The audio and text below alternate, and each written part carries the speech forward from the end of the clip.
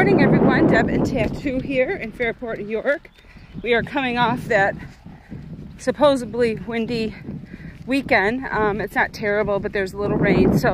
But today we are out for our walk. So I'm not running. So I didn't know how to segue into that. But I just wanted to come today for our 20 and 21 dedication. And something unique has happened over the last couple days. A new friend of mine, Marcie, she donated to our 20 and 21 dedication fundraising event for the American Cancer Society. And as I typically do, I try to reach out to all my supporters and contributors.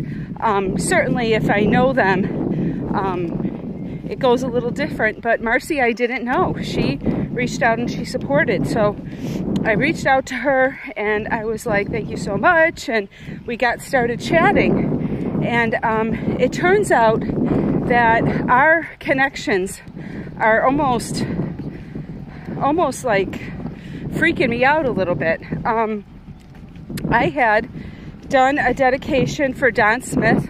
He was a driver at Wegmans, which is my full-time job, and he had passed away because he had, his wife had connected with me because she had seen a run that I had done for somebody else at Wegmans. So we did a wonderful, wonderful piece on Don, and she and I stayed connected. And subsequently, there's my reader. Some of her family members have stepped into our fundraiser. Hi Sarah, hi Lisa. And Marcie was one of them, but I didn't know the connection. So we started speaking, and not only is she related to Don through brothers, but through her husband, who's passed away from cancer, but also John Schaefer, that we just did a piece on, somebody that I worked with here who had just passed away, was her son-in-law, and her daughter Dawn is, you know, she was married to John, I guess. Come on, Tattoo, come on. And Dawn actually works at Wegmans in corporate offices. I may have been with her, I may have seen her, I may have been standing beside her buying a cup of tea. And I guess I just want to make sure we all open our eyes that there are lives around us, and you may not know somebody's story, you may not know what they've been through, and you may not know that you have a connection, but do not